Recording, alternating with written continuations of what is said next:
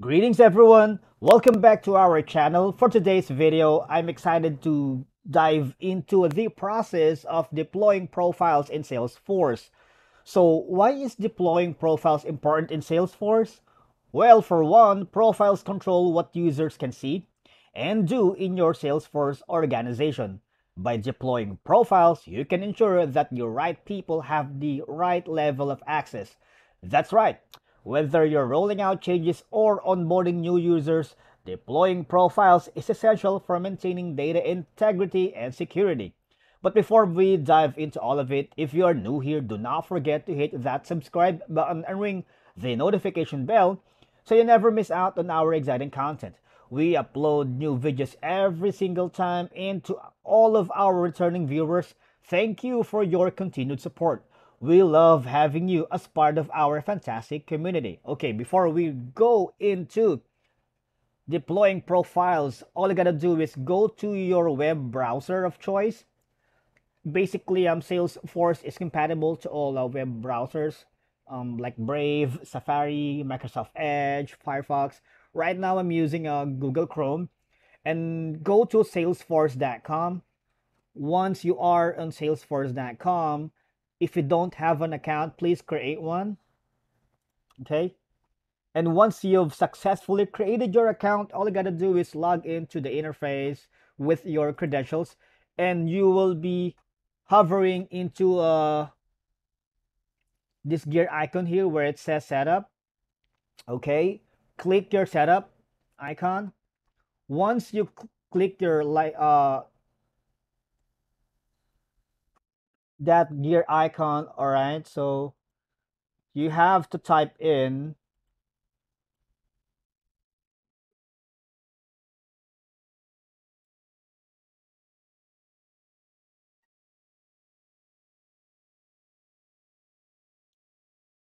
Okay, you have to type in profiles.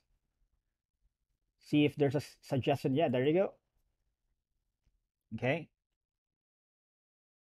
so once you are in the profile, all you're gonna do is click this one right here. Okay, okay, now you are on the profile menu. Before we continue, let me just share that deploying profiles in Salesforce offers a lot of advantages, primarily related to enhancing data security, improving user access control, and simplifying administrative tasks. So you can control who can view, edit, or delete specific records or fields within Salesforce. This level of control is essential for protecting sensitive data, right? And profiles allow you to tailor access permissions for different user groups.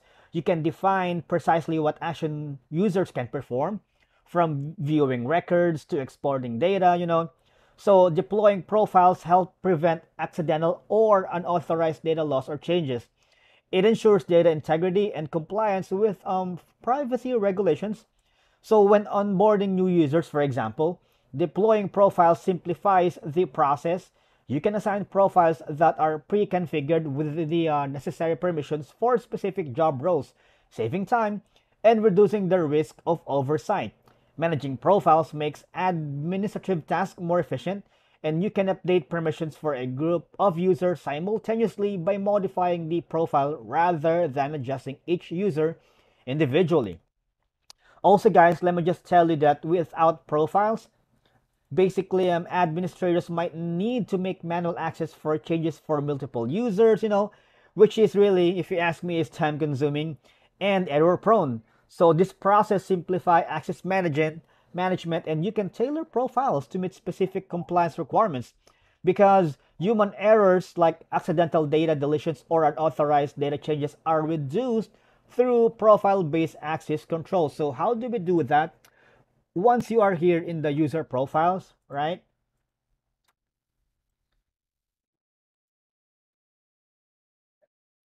Okay, all you gotta do is click. If you can see some bots, that there should be a bot option here. If you don't have one, just click one, and then once you click the bot, you will be asked for the access, right? Click the bot. You go to edit, and then you will give them all permissions. You should tick all the permissions to enabled, right? Now it's not working. Let's go back again in the profile.